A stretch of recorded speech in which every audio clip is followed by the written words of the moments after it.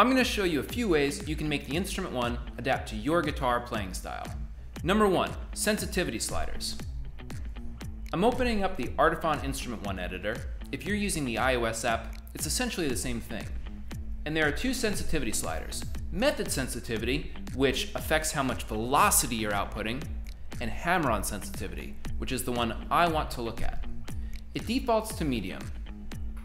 If I put it on low and I tap the fingerboard, I don't get any notes at all.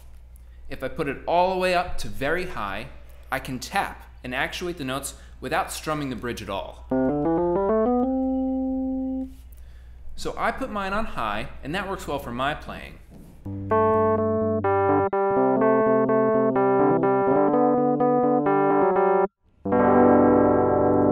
But everybody has a slightly different touch, and I recommend just spending a moment in here figuring out if you're a low, a medium, or a high hammer-oner. Number 2, strum versus tap. If I choose fretted strum, the Instrument One plays like a guitar. I strum down here on the bridge to actuate the notes.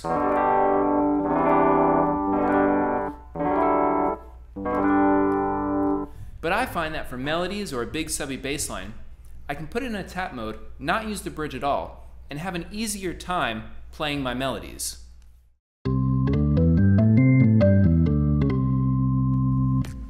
Number 3, strings versus grid. When I'm in a string mode, the highest note on the string is the one that will sound.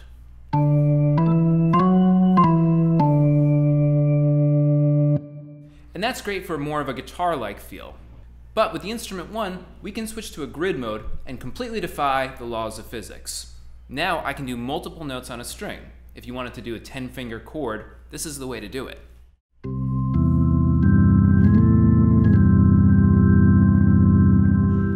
Number 4, fretted versus fretless. When I'm in a fretted mode, I like to keep my finger in the middle of the fret. If I go too close to the line, I may accidentally actuate the next note up.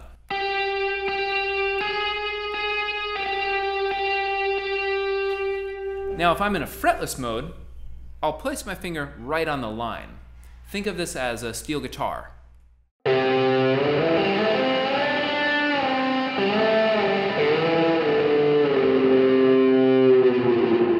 Number 5, muting. Muting is so easy, we decided to call it easy mute. All you need to do is lift your fingers from the fingerboard.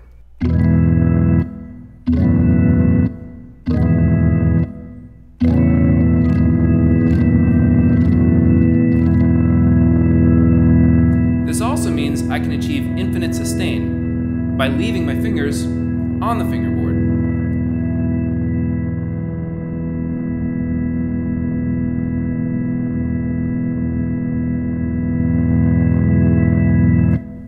Number 6, tunings.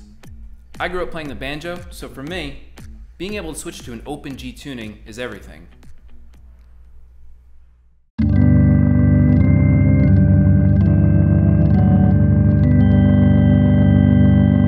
Let's say I have a tuning that I love, and I simply want to transpose it a key or two. I can do that with the onboard capo buttons.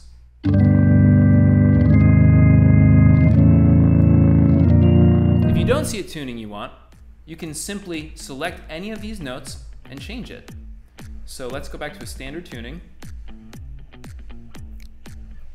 And I'm just going to make this one drop D.